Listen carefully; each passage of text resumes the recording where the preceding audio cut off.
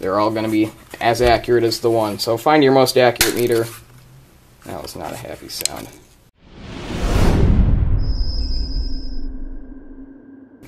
Cheap multimeters can be found almost anywhere for less than $10, and some places even give them away, such as Harbor Freight. So, you may be wondering, are these any good? Or, if you already have one, can I make it more accurate? And the answer to that is, yes, you can. Now, typically, when these come from the factory in China, they're not very accurate because there's just a single potentiometer on the inside to adjust the accuracy. And, of course, they're not up to like super high specs or anything. So, I figured I'd show you how you can calibrate it to be as accurate as another more expensive meter, such as this one, this EX430 from X-Tech. So, to start off, you're obviously going to need 2 multimeters, one good one, and one that you would like to calibrate. Now, I would not recommend trying to calibrate a meter like this simply because it's a lot more difficult. There's many more potentiometers on the inside to try to figure out. Plus, this one I think I got for free as an MPJA promotion. So, if it breaks, I'm not really losing anything. I'm losing a meter that would normally cost $5. So, I already pulled the screws out. And here's what's inside. There's some shielding there. And that's the inside. There's not much in these low-cost meters. Inside is a continuity buzzer. Some really botched construction there. As you can see, it's held in with one screw. It's at an angle. It's pressing against the main chip. Pressing against the spring. The fuse is soldered into place, meaning that if you blow it, you can't really easily replace it. And the input is held in place by 2 solder joints. So, very low quality, but what we want is that. Inside every meter like this, there should be a potentiometer up in there around this area. They're easy to identify. To adjust these, all you should need is a flathead or a Phillips screwdriver. Either one should work. You're going to need a relatively small one though. Now that we have both set up, I'll show you my calibration setup. So you're looking at my setup.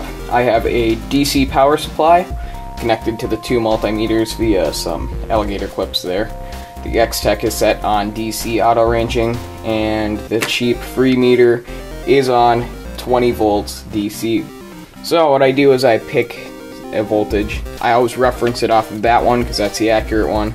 If possible, I try to get it spot on, which is difficult with a cheap power supply such as this one. That's close enough. And if you're looking at this, you're going to notice it's just about spot on. That's because this was calibrated very recently, as of yesterday. So, that's why it's very accurate. But the process is the same nonetheless. I will skew the results just to show you how it works. On the back, there is a potentiometer, and I'm going to adjust it. I'm just going to screw it up just to see what we get. So, we're getting 10 volts on the X-Tech, now we're getting 11.3 something on this. And that is awful, that is well out of spec. So, I take my screwdriver, and I simply turn slowly. But as you can see, I'm pretty close. The trick is to make very small adjustments.